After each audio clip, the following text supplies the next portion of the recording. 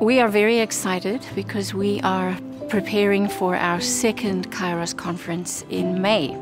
So getting ready for that, the end of March 20th, we are starting Freedom Basics classes. It runs for 4 weeks, and then our conference begins on May 4th. It is a Friday, and May 5th is Saturday.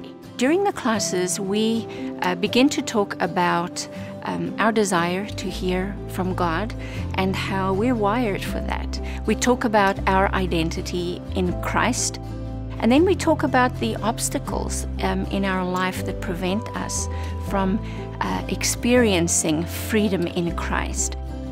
I know freedom ministry for me, I knew the Lord, but I did not understand His character or His nature. And I think a lot of that was because I didn't feel worthy.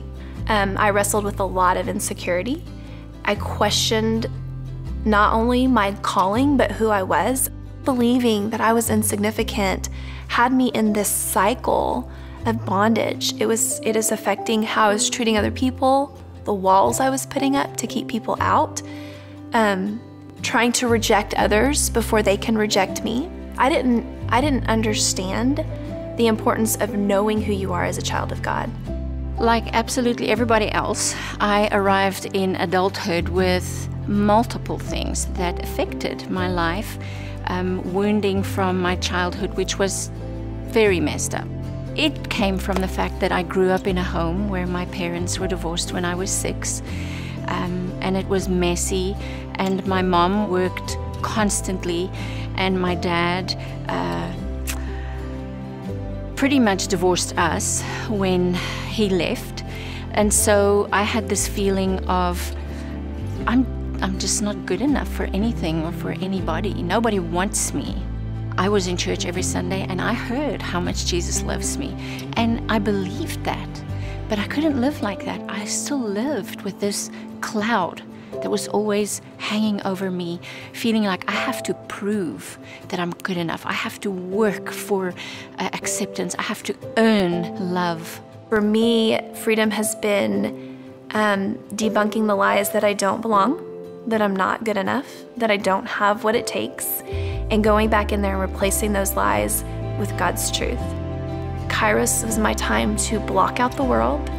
The teachings alone answered a lot of questions that I had for the Lord, but then the worship and the prayer time for me was when the Holy Spirit just came in and just knocked all of that out of me. I felt like Jesus just took a little toothpick and just kind of scraped out all the areas that the enemy had wedged himself into, and got the little things that were sitting there that I didn't even know were there. When you read Scripture and Scripture says we are supposed to be free in Christ, what is that? It's not only knowing who God is and what He's done for me, but it is the ability to be able to believe it enough to where it changes how I live. My greatest desire is that everybody gets the opportunity to allow God to tell them who they are, and to allow Him to strip away these things that we carry, that weigh us down and that prevent us from being free. I mean, that's the beauty of God, is to see how He's able to take us in our brokenness and our despair and turn it into something beautiful and use it. That is the gospel.